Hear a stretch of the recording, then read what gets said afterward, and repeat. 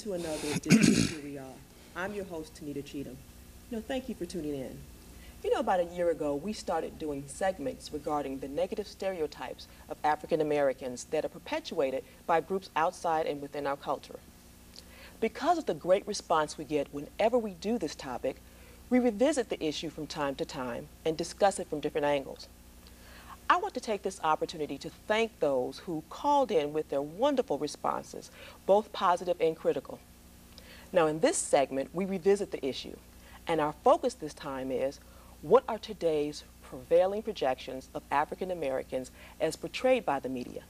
Now, joining me in this discussion is our resident media analyst, Brenda Verner. Brenda Verner is also an educator and communications consultant, among other things.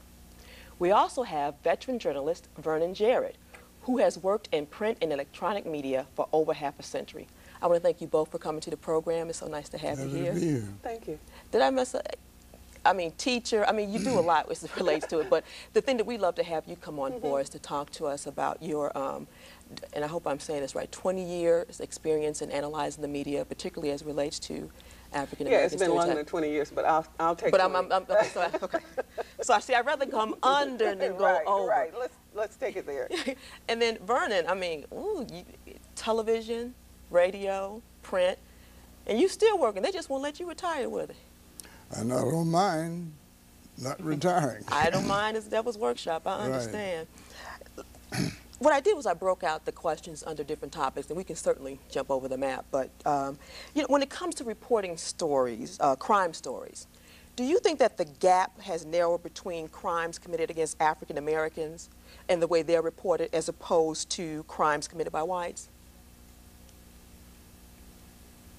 I hadn't thought about it in that fashion, because the idea is there's so many crimes, and there's another entree to the equation called DNA. But that's a relatively new phenomenon. Twisted the whole thing around, absolutely. But it has saved a lot of lives and has let go free many, many people. Well, I think there's a difference between how they're treated in the media as opposed to the stories are reported. Them possibly being exonerated for a crime. For example, we seem to have, how many years has it been since the O.J. trial? It was in 1996. Okay. 95 and 96. Since then, we've had sensational issues around African Americans with regard to behavior. The latest is Kobe Bryant. I believe that if the girl who accused him of rape were white, we wouldn't have this kind of sensationalism. Black women. If the girl who accused him was black? We're black. We wouldn't have this kind of sensationalism. So there is a difference in the way. It consistently is there. It's aware. Mike Tyson's accuser was black. And it wasn't the same kind of sensationalism about it. Mike Tyson is a bad boy, Well, I don't. He certainly presented himself when he was in the courtroom as a bad person. I would say, I would call him a bad boy, and he has a long history of this. I think his routine kind of like reporting on him, especially after he went to jail. It's like Mike Tyson is in the news all the time for doing something. What is his latest event? He was in a hotel lobby. And I think I saw something on television. But see, those people harassing him. Well, not that it made it right. It doesn't matter, but he just has this long-standing, it's like an interesting kind of saga. Mike Tyson, he's going to fight. Well, he puts what on his face and a tattoo, he's attacking people. He's got his own kind of personal thing going, as opposed to... But his image wasn't all that bad. Before that young lady accused him. I think it was. Well, see, and I kind of tend to agree with Vernon on this. Just to watch the blood flow out, and they have to ship you off, you got a bad image.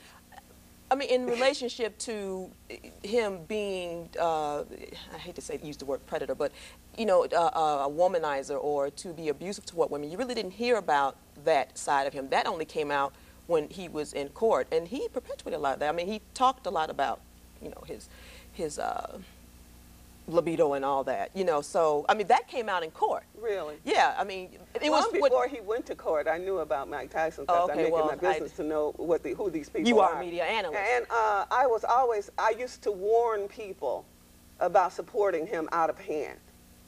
Because I believe if you can slit your brother's wrists, you can do anything to anybody.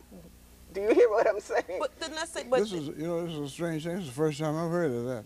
yeah, I never heard of that either. That's why I'm saying his profile. I mean, you would know him as being a good fighter, but I never viewed Mike Tyson as a person that was abusive toward women until he went into this case. Really? Yeah, until this case, I didn't know about it. But I kind of wanted to back up for a moment. You seem like you were at varying sides of the issue as it relates to crimes reported against African Americans, and we're talking about athletes now. In this instance, with Kobe Bryant, you have this clean-cut, good guy, middle class, good guy, you know, good upbringing, you know, and then you have a difference with regard to Tyson. But you seem to think that there's a bit of a difference. There was not much of a difference in the way that the issues were reported. Well, it was sensationalized. That's the main Yeah, thing. that's all. The fact is, everybody heard about it. They're going to have grist. See, I think when you have 24/7 news coverage, you need grist. And anybody is subject to it, but I think certain people are going to provide more grist than others, if you know what I mean. And Kobe Bryant, my son, I have a son who is ESPN addicted. And it's just astounding to me how addicted he is to this phenomenon. ESPN is a phenomenon to me, anytime you need 2 channels. So this Kobe Bryant, when this thing occurred, we've talked about Kobe Bryant over and over again, about him being a superstar, about young black men being encouraged to relinquish obligation and commitment to African American culture, to find themselves out, you know, adrift from their parents and in a world where they are just turned inside out. Here's a question. He may be a nice guy, but how do you be in a room with somebody for 20 minutes you don't know and have sex with him? And I have an issue with this whole. Well, it's obvious they had met before and they'd had conversations before. Well, we don't know that. The court, see, here we are jumping to conclusions. And again, you perpetuate a certain image. But it goes back to the point. The question I'm asking is, are there differences in the way that crimes committed by African Americans are reported in the media as opposed to their white counterparts? Now, we're talking about celebrity athletes. Okay, fine, let's keep it on that. I was going to go a bit broader, but let's keep it on that. I say that there may be some differences. Well, there's always been a difference. In the way they report the stories. It's much better than it was when I was a boy. The newspapers used to take the lead in whetting up the appetites for lynch mobs. Yes. Big, burly Negro. White girl. Yeah. And see, that issue is still here. It's just not spoken about in the same manner. A white girl accuses a black male of rape. The whole country goes berserk. A white woman kills her children and says a black man stole them. The whole town, the whole state starts turning in the black community inside out. Did it change when they found out it was her, though? No, I think they never apologized. That guy killed his wife in Boston. They turned Roxbury into a detention camp. And there's an understood reaction to black male crossing the line into white life. And that sensationalism and outrage is that reaction. It's still here. The stereotypes, the reaction, the trained reactions are still here. They're just presented in a codified manner. What I'd like to see white America do is just simply understand that this business of creating images of black people has a long, long history, and at one time it was a necessity if the white-dominated society was to survive. You have to create images of a black person as something less than human if you are going to be a slave master. Let's face it that way. If you're going to cut out the tongue of somebody on his three strikes you out, you know, slavery thing, you have to justify that. You can't do that and sit in church and call yourself civilized. You can't even write a constitution like we did, where the reference was that blacks are 3/5 human. You just can't do that unless you can justify it, not only to yourself, but you got to convince a lot of white people. As a matter of fact, white America has had the task of trying to convince the majority of white people that slavery was right, and they concentrated on it to the extent that white people who don't own slaves are going off to war to maintain a system that was keeping them poor. See, all but white it was people, a system that, let me finish. All white people did not profit from slavery. But of course they did, because there was. You're saying they all didn't. You're saying that they did. I'm saying that they did to the degree that we have a system that said to every white man that came to this country, there is a bottom beneath which you will not drop. Well, maybe I'm not making myself understood here. Only about less than 24% of the white population in the South owned slaves. Now, that's a whole lot of other people to convince. Now, the people in my mother's family, those are the ones that I happen to remember the best, who were slaves. They were taking jobs away from white people in the same vocation. My mother's family, most of the men in it were carpenters, builders, cabinet workers, and blacksmiths. Every job they took for free denied some white guy in the same business an income. So this man's not going to be happy about that. You got to convince him that slavery was ordained by God. And so they had researchers going through the Bible, finding everything they could to justify slavery. This is why my grandmother didn't care too much about St. Paul and some parts of Matthew. But I think that Servants, there is obey another thy side masters. But there's another side to it, and it's the entire system. It's the social fabric of America that says if you're white, even if you're poor, you will always have a leg up over a black man. Well, that's where the propaganda came in, to convince these poor white people that you are, the only thing they could hang their hats on was that God made you superior, like he made me a slave owner, a slave owner. You see, the people in the North and the people in the South who fought each other were not debating, not too loudly, the inferiority of black people. They assumed that that was a fact. They all had been taught that. So what they were fighting over, which system is going to be the best for this particular category, and we were entering slowly into an industrialized world. You see, this wasn't just some white people having different opinions about black people. Both sides looked at black people as inferiors. But see, you know, what you're talking about lays the foundation, and to bring it back to what we're talking about, as we talk about the images that are perpetuated and why. I mean, this kind of speaks to where it started, and you know, and how it's every institution in America, in Western civilization, was called upon to justify slavery. Every single one was a propaganda machine. Harvard imported one of its finest, if you want to quote unquote, anthropologists from Germany, Louis Agassiz, to come here and preach the inferiority of black people. And they had measurements of skulls and shapes of faces and everything to justify what? Well, slavery. I think it was also, there's another perspective to all of this, that if you're going to bring people in, you're going to enslave them.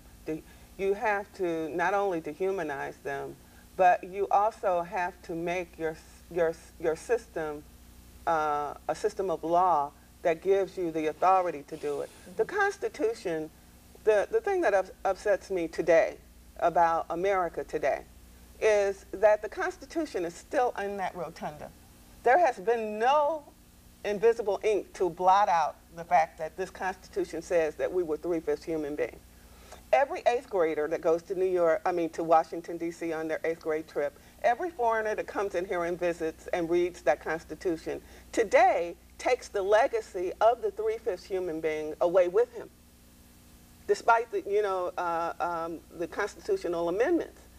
And I believe that is why we can legitimately, not we, but there is a legitimate or legitimatized conversation today about affirmative action with regard to African Americans being educated when it was codified in our past that we were not supposed to be educated, you see? It has a legacy. The legacy is today that why should they be equal? Because in our past, the law said that they weren't supposed to be educated. I believe that's the only reason we could have this conversation about affirmative action. Because when it comes to white women, affirmative action has been perfectly okay with even conservatives. When white women reach parity, the discussion goes to affirmative action is racist, reverse racism. Let's tie this back into what we're talking about today, because I think this gives a lot of foundation to kind of why we see what we see.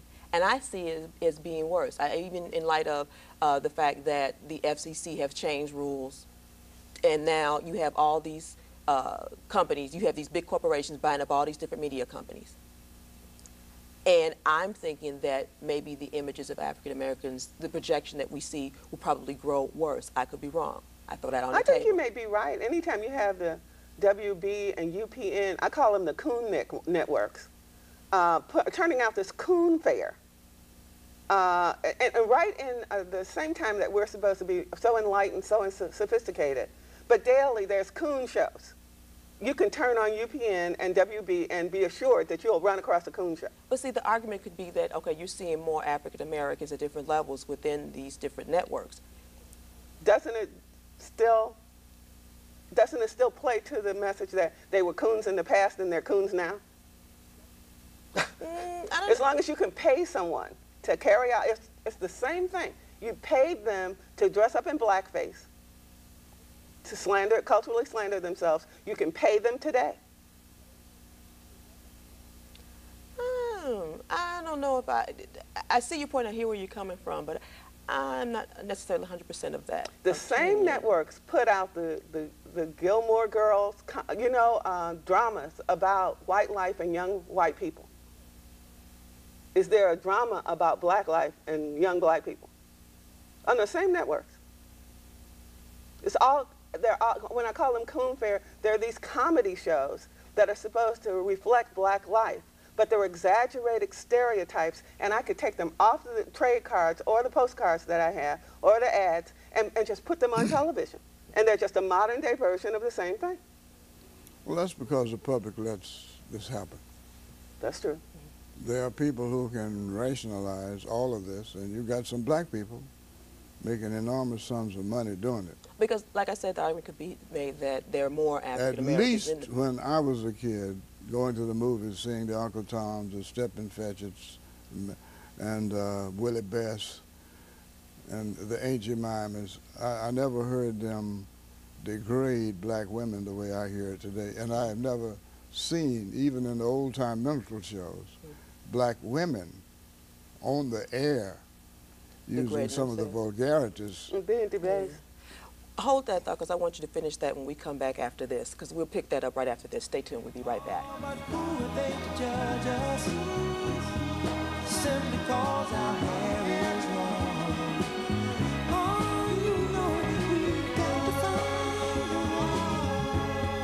Bring some understanding here today. Hard and weary, and have laid their bodies down. That's how we perpetuate it. Welcome back. I'm Tanita Cheatham, and this is Here We Are, and we're having a very interesting conversation today. We're talking about the projections of African American stereotypes as it relates to the media. And one of the things that we had talked about was how other cultures has done that to us. But before we left, Vernon, you were bringing up a very good point about how we as a culture perpetuate those stereotypes in the media. It happens all the time. Some of our black entertainers have legitimized the word nigger, where anybody can just say it any time. Bitch, hoe, minute, intimate descriptions of sexual acts between blacks. And it's not just only funny, it's hilarious. You watch some of these TV shows late at night, and some not so late. The audience seems to be made up of young, college-age, intelligent people, and they're just cracking up at self-degradation. I couldn't even describe some of the jokes I've heard them tell. Yeah, BET is the biggest perpetrator of cultural slander that I have ever seen in the history of Black America. Daily, we see these shows with these comedians, and the comedians are the purveyors of this cultural genocide against us. It's toxic. The popular culture, there are two types of culture in Black America. One is traditional, and the other is popular culture that's driven by the dominant culture. And as a matter of fact, in popular culture America, there's Black popular culture that influences white popular culture, but the rules for white popular culture do not drive Black popular culture. You don't see these white comedians degrading their women, their mothers, their church, their God, the way ours routinely do. So you're saying there are differences? Because I think about programming that I see in particular on HBO or Showtime, where you have European or you have white people in it, and I mean it's just as ugly as ridiculous. I don't know if I should mention any on TV, but you know. Yes, I've seen, but there are limits on how far they can go. And when they cross the line, you will hear. No, when they cross the line, you'll hear about it. Okay, so when they cross the line, you'll hear about it. Certain people, there'll be a backlash. There's no we don't have as much backlash. Oh no, we don't have. There's nothing sacred. There is nothing sacred anymore. She's correct on that score. Okay. This is why I took a position on that movie, Barbershop. You see, there ought to be some individuals. Someone should have slapped him on the hand and said. No, let me finish. Okay.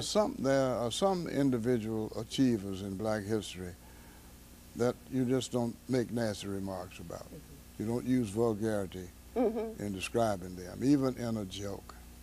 Like the star, one of the stars of Barbershop did, referring to Mrs. Parks. She set her, you know what, down, and that's all she did. And referring to Martin Luther King's holiday should be turned into All Freaks Day. I don't hear Jewish people make remarks about Golda Meir or Chaim Weizmann. Or Irish people, or any other people, Italians or anyone else. So this is how we prepare. There are some individuals that are out of bounds when it comes to being able to talk nasty and make vulgar jokes about. But we have a history in America, and this is a dominant culture history, of using comedy to slander Black people and make Black people laugh at the slander themselves. And I think the slander has been inculcated. These comedians are being used to degrade the culture. They get incredible amounts of money for it. Young Black people are enthralled by the money, but our dignity is sacrificed. And the question is, do we know what dignity is anymore? And there are some older Black people who go along with this, too. Right. Do we have any idea of what cultural integrity is? Should we turn it over to the least among us, these comedians, many of whom have not even graduated high school, to represent the best of us? And the question is, are we going to police ourselves? How can we when the studios are not, they're not owned by us? I mean, the vehicles in which we project or present our images are not owned by us. I think the thing that's missing from our experience in this nation, and if I look perplexed, the question is, why is it? When I go to Washington, D.C., when I travel around this country, I have come to find out that there is a Hispanic National Congress, there is an Asian National Congress, there is there's more than one Jewish Congress, but we have no intracultural self-governing body. None. The NAACP is not our governing body. We need a self-governing intracultural body that would deal with our issues. We are being slung around like a dog by the tail. Anybody that has the political clout can push us back and forth, and we have no standing structure except that these organizations that exist only deal with pathology as opposed to proactive, progressive movement. We don't hear from other minority groups in this country. They're not constantly on television conducting their cultural business on TV. Do you notice that there's a whole genre of black people who are on cable television who keep the idea that we're supposed to be discussing black people as a problem in America every day. We should not be presented as a problem. That we are not. We are part of the heart and fabric of this country. Certainly not this show. Yes. and the exception. Vernon, you were about to comment. I don't know where to start. We're covering a lot of general territory. We're covering a lot here. of territory. And specifically, I think we've just got to get our kids to make some of their own decisions by getting them to read more. This is what I've tried to do on the outside with my life. I have a group of youngsters who meet, and we're called the Freedom Readers. We read from the great pages of black literature and black history, like the speeches. I've edited down several of the speeches to where it's easy to do, and they do it as though they are anchor people on TV. They get a lot of fun out of this. Like some of the great speeches from Frederick Douglass. You not only earn a respect for the man, as you would for Du Bois. We just had the 100th anniversary of The Souls of Black Folk, and there weren't too many people talking about that book. On the radar screen, yeah. It's hardly any recognition. Where you can learn how to talk, one thing. If you read some of the great literature from black history, some of the great speeches, some of the great debates, like I hear people talking about Liberia as though we black people decided ourselves to create us a country, when it was really created by the American Colonization Society, which was not the true name of the organization. That's a sort of bromide. The true name of the American Colonization Society was the Society for the Colonization of Free Blacks, free men of color. In other words, Liberia was created to siphon off as many free black people as it possibly could and put them over there, because they considered free blacks as a nuisance in the United States. And many people are astounded to know that we had a meeting in 1817. This was before Frederick Douglass. As a matter of fact, the year he was born, we had a big meeting at Mother Bethel AME Church in Philadelphia, where you had close to 2,000 free blacks that came from all parts of the North. And they had a meeting and denounced the idea of colonizing us in another country, which Thomas Jefferson was the originator, one of the original propagandists in terms of colonizing us after freeing us. And then Lincoln picked it up. You know, Lincoln had a meeting with Frederick Douglass and I think about 6 other black leaders, trying to convince them that they should come out and take the lead in us leaving this country after we're free. Yeah, he wanted us to go back. And I think you should know that that first meeting in 1817 and they had another one the next year in 1818, they denounced the idea of them, after having fought in all the great battles for this country, leaving their black brothers enslaved behind and going to Africa. These are things that you teach these kids that you're mentoring. Oh yeah, well, this is some of the stuff that we're into. But what we're doing is just simply reading from the great speeches and the great essays, and you're getting an education and also learning how to talk. If you realize that Frederick Douglass was self-taught,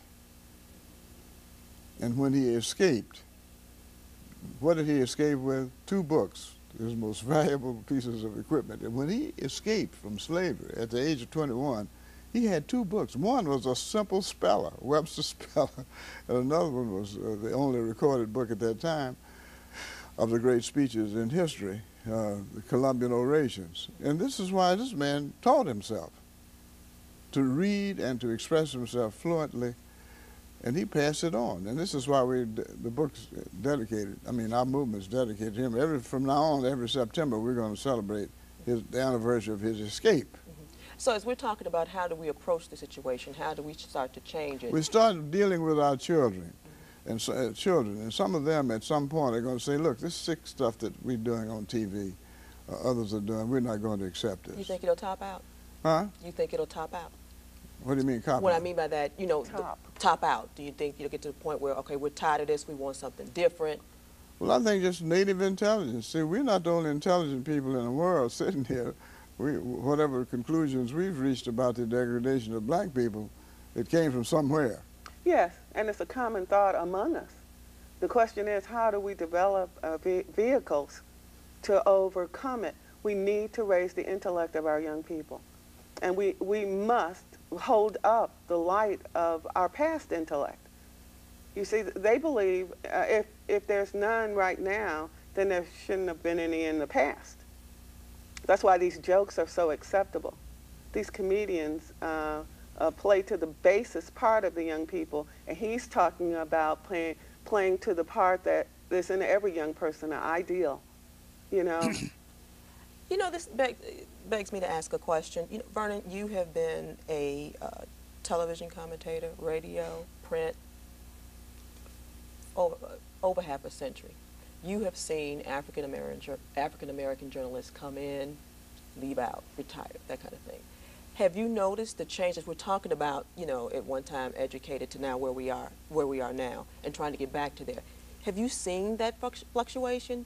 Yeah, I can see it in my own time. When I came to Chicago to become a journalist, that was my idea. I had made up my mind that I was going to leave that little town in Tennessee and come to Chicago, where I would have the best chance of becoming a writer. And I applied at the Chicago Defender, and I applied at 2 other black papers when the Defender was slow, all the way from the latter part of March into June, and finally the Defender hired me. I came here not with one iota of a thought of ever working on a white publication. Mm-hmm. That was out. I came to Chicago as a young man to make history, as a sort of a crusader, and to become what you would call an activist journalist.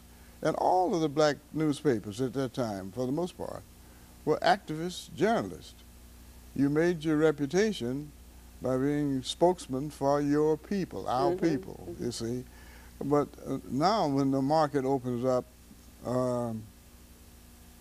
there are some, and I don't want to leave any impression that I'm accusing other black people younger than I, who for having sold out. They have not. Some of them are just as strong as I am on many issues. But you are there to get a job and to come across as to what is expected of you in the mainstream media, if you want to call it that. And you certainly are not going to be out there sounding like I did when I first came in. My thing was strictly protest. As a matter of fact, on the outside, I was protesting. I was one of the young organizers of the Progressive Party. We chose the left-wing Henry Wallace, who had been vice president under Roosevelt, to run for president. I was one of them, on a megaphone, loudspeaker in the streets. And we used to fight the machine while serving as journalists. As a matter of fact, I was fired from 1 or 2 newspapers for going a little to the extreme in their judgment, and maybe they were correct, because they still have to sell advertising. See, black people always had this contradiction. You want to stand up, I mean black publications. At the same time, you're going to have to depend for major advertisements from the white people. And so they got a contradiction. The best thing you can do is to make sure that those white folk who want to sell their merchandise to black people will come to you because you have the biggest readership. And at the same time, if you're going to maintain your readership, you're going to have to take a stand. And this is something I think I have done for years without ever caving in. But one of the problems, as I see it, with the journalism with regard to African American being in the mainstream. No, just the owners of African American media within intraculturally have not played to the intellect of the African American community, and that is something that when I look at older publications like Crisis, I have a huge collection of old publications. When I look at them, and I mean as far back as I can go, I think the oldest thing I have is like 1780 something. If you go from that point to our point now, it's like going from erudite to damn near stupid. It's like, I mean, even when we didn't have access to schools, our standards were higher than when we have access to schools. What has happened is a coarsening of American society in general. Popular culture has degraded. When you turn on your television, you're subject to see anything. I mean anything. I watch television with the remote in my hand. So we're talking about the coarsening of the entire society. But when the entire society is coarsened, inside of black culture, it is, I mean, it's like a free-for-all. We used to choose our comedians. We were in charge of the people who were popular. I remember when I was a kid, my mother, remember how Dinah Washington and Sarah Vaughan and all of them used to dress beautifully? They not only dressed beautifully, but were incredibly talented people. Nowadays, all you have to do is show your boobs or your behind. You don't have to have any talent. These people were dignified when I was growing up as a kid. Well, we've always had the problem, though, of not exactly choosing your comedy.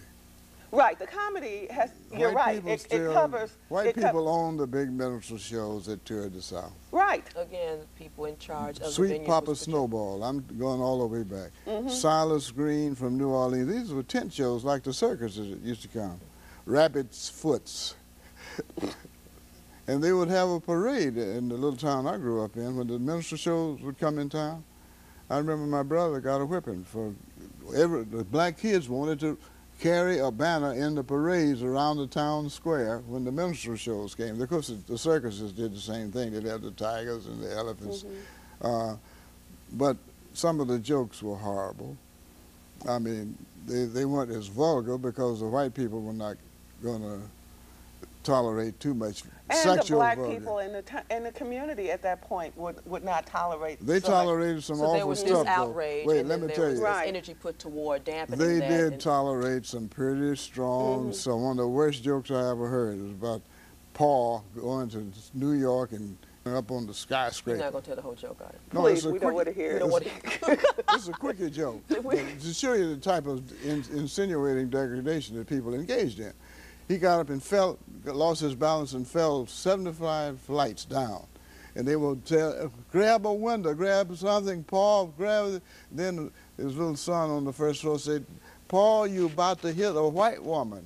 And he turned around and went all the way back up in the air. These are the type of the jokes. Yeah, and the white people in the audience applauded, and the black folks laughed. And even in those minstrel shows, the whites had reserved segregated seats in the front. Oh, yeah. I mean, after a while, white people also dressed up in blackface themselves and did the minstrel After a shows. while, they were the propagators in the first place. The Well, originally, minstrel shows was the biggest shows before the turn of the century, better than Broadway or anything. The blackface I think minstrel they went show. to vaudeville from minstrelsy. But it's an interesting history, legacy that's still alive. That's what astounds me. But let me tell you, we TV. survived a lot of that because we continued to protest. But we're not protesting as much. No, they got slick ways of doing it. If you can come up with a barbershop, a movie like a barbershop, and make it acceptable to a big chunk of the... I've had serious arguments with young and old about the columns I wrote attacking barbershop. I think about the movie Bamboozled. I thought that was a good movie. What I think is that comedians should know that there are certain things that you're not supposed to do. Or certain lines you're not supposed to cross. People the first line of defense should be the press. The press should, people should have their opinions, op-eds, to tell. I've heard and seen things in these so-called black-produced movies that appall me. They're not a form of entertainment. They only carry forth the agenda that these people want us to carry forth. And it's astounding to me that the love of money it knows no bounds now. Your dignity doesn't count. Your decency doesn't count anymore. Our children are being slathered with pornography. And daily, these people come on so-called black entertainment network to do it to us. And using women. Right, the women. When you debase the women of any family, culture, or community, you are debasing everybody in it because everybody in the family, culture, or community came through a woman. That's why white Westerners attempted to exalt the image of women, because in the same process, the male exalts himself. When you degrade your women, debase them, any group of men who degrade, debase, and abandon their own women and children are targeting themselves for extinction. You're speaking in a crude form, because white society did denigrate women. Of course women they did. couldn't vote but at until the 1920. Right, that was a form of control, but at the same time they would put them on the pinnacle of a building. Yes, yes. All of their statues would show them, the name of Columbia, Absolutely. the gem of the ocean, the symbols for every Western country is a woman. But remember this, it was phony, because the 15th Amendment gave black people the right to vote, black men. That's the earliest, 1870. But you had another amendment you had to pass for white women to be universally declared eligible to vote, and they didn't vote until 1920. You can see a big chunk of years. And Katie Stanton and those women who were in the suffrage movement began to call black men monkeys. These same women who are supposed to have this lofty history of suffrage, they were so upset that black men would get the vote before white women, that they started this campaign to show that black men were not human enough to have the vote before them. But don't forget something. White men were the ones who voted for their own ulterior motives, was to give black males the right to vote. There's always an underlying motive behind almost everything that happens. And I think the point in all of everything that you said about our history, Vernon, is that we had to fight for every inch of progress that we've made. And what has happened? They're taking it back.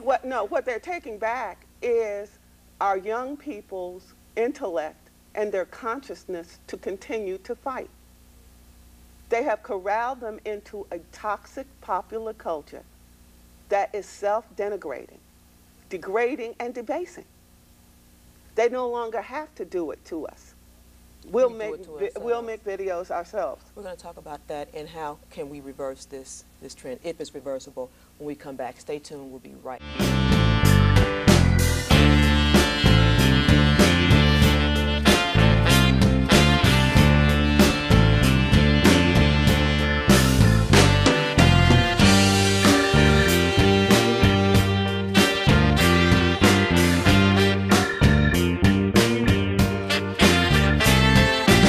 Chicago hospitals have a dirty little secret called discriminatory pricing.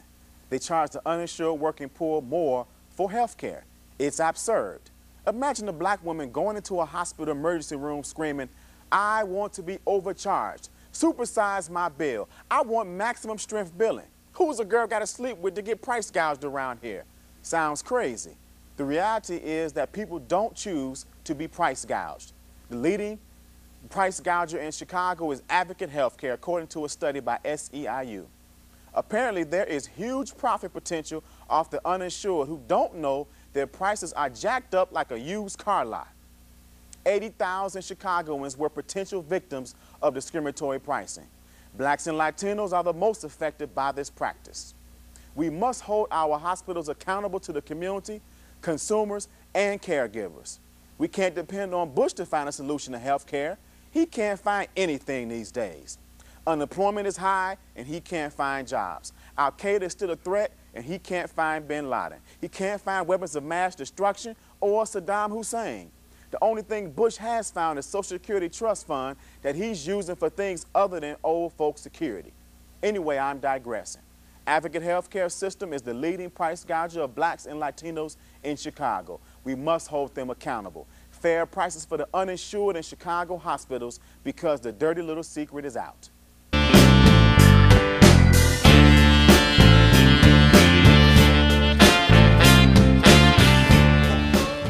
Welcome back. That was Tori Muhammad, and thank you for your commentary. As we are entering the last few minutes of our conversation, we've been talking about stereotypes of African Americans in media. We have received a history lesson. I'm speaking to Vernon Jarrett, journalist, and Brenda Verner, media analyst. And before we left, we were talking about how we, as a culture, have perpetuated the negative stereotypes that are out there. But let's reel it back. During the break, we were talking about how it's important to teach and educate our culture, our children, their children, about who we are, our wonderful history, and who we are, and the important impact that we have made on our culture. And I think that's where we start, is where we can start in turning around. Well, I think it's even more than that. We need to develop a curriculum. We have no excuse today, really. We have enough college educated educators, African Americans, more than ever in our history. Yet we have not focused on this issue of putting up a barrier with intellect and education. And it's something that we're going to, in various avenues, are going to have to build and maintain. That's what I do for a living. And I know that I am not alone. I train parents. I do a lot of work with young people. The three of us only reflect a majority opinion among African Americans. And I think we need to use the churches as teaching vehicles. We need to use these schools. But our educators and interested persons should come together to form, structured approaches to changing the atmosphere and the intellectual perspective of young people. Well, I think we're going to have to do several basic things that are not extreme, because if you start adding up all of the deficits against us, you say it's all over. You can't win. How are you going to beat the system as powerful as it is and as weak as I am as an individual? So the best thing you can do is assume that there are a lot of intelligent people out here if you give them the ingredients to make intelligent decisions. And then just let it go from that, because you can crack up when you start weighing what is against you and what you have going for you at a particular moment. But if you just look back in history and see what your ancestors had to overcome, coming out of a basic, say 90% ignorance, couldn't read and write, even as late as the turn of the century. And this is what I do all the time. I just start thinking of some of the people I've interviewed over the past, say, 50 years, when I first came out of puberty to be a journalist here in this city, and wondered how they survived. I look at my own brother. I look at my own family. He's dead now, but he was a great source of inspiration. He was my high school teacher. And I can remember as a little boy when he was attending what they called a high school. It wasn't even really a high school. And I have to ask myself, how did he end up even wanting to get a college degree, or a master's degree, not to mention a PhD degree from the University of Chicago in history? And look at Percy Jr., the same thing. Here's the man who gave us cortisone, PhD from the University of Vienna, coming out of another situation in Montgomery, Alabama, where they didn't have a sound high school for black folk. And the main thing, somebody saw to it that they didn't get their spirits killed. You see, you can't kill the spirit. My brother was on the faculty at Oxford in 1954. This was months before the Supreme Court rendered its Brown versus Board of Education. He was on the faculty as a visiting professor of English at Oxford. Sounds crazy, doesn't it? When most of the white people in our county that he came from didn't have it. But he was inspired to achieve and want to achieve, and the assumption is you got some intelligence. He was no genius. Well, I'm not supposed to be a journalist in Chicago. What was there in Paris, Tennessee to make me think I could be a writer? Well, the people did it. The people did a lot of little grassroots stuff, and I've tried to duplicate this in AXO with NACP. Maybe you heard a little something of it. We've got kids out here being entertained and entertaining us by their achievements.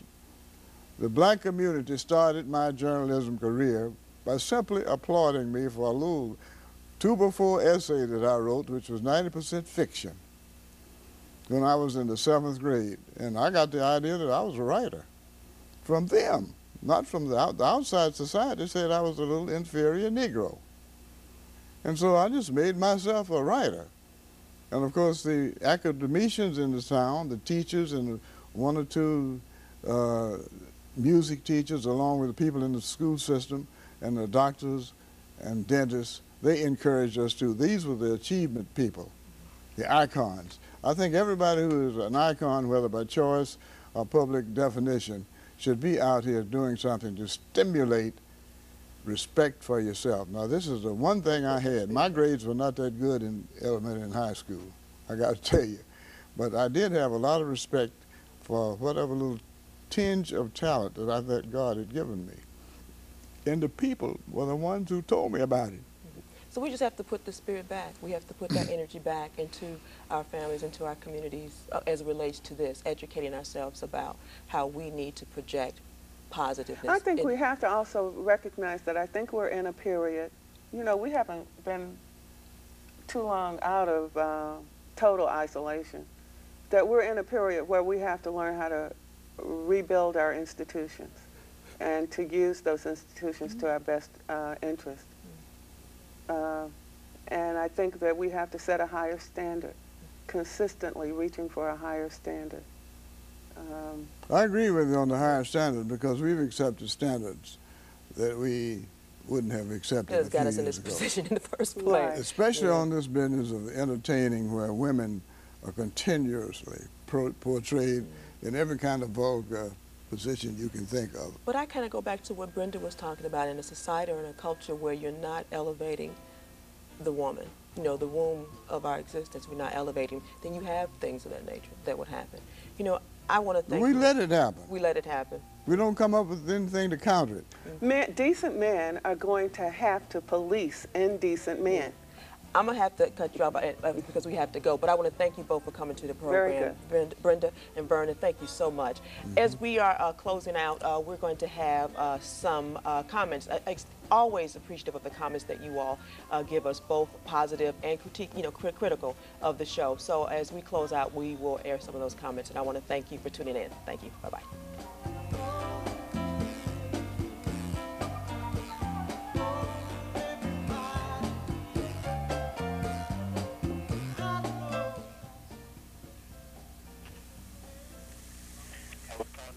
Dietary and exercise that you were saying, that we as a nation, they say, is getting very fat and big. What we need to do is stop all the fried food, the eating of the pork and the candy bars and potato chips, and stop eating after 9 o'clock. And they can really much help you and cut out all the bread. The bread makes you fat. So yeah, they exercise daily. You can exercise 2 or 3 times a week. You'll be all right. And that's all I have to say. It's May 6th at about 10:30, and I'm listening to Channel 19, a program called Here We Are. My name is Vera Graff, and I just want to tell you, if you want to call me back, and you know, you people have the nerve to put on a phone-in number where people can actually respond to this stuff that I've been watching for the last half hour, 45 minutes on TV. I would love to tell you what I think about this program. They're talking about gangster rap and all of this stuff, and they're comparing these people who are talking about raping their mothers and raping their, you know, their sisters and raping women and killing cops and killing people, and they have the nerve to compare these so-called gangster rappers to people who wrote the blues and who were comparing them to rock and roll artists. That to me is just, it's an insult, and it's the most ridiculous thing I've ever heard. You have a nice day. Bye. I'm calling in reference to today's show, which is Tuesday, June the 17th. The segment, I was trying to see what the dietitian's name was. Again, from our beating, I kind of tuned into it at the end, and the doctor's name and where she is from. This is my first time catching the show. Here we are, and I thought it was a very great, good, informative show.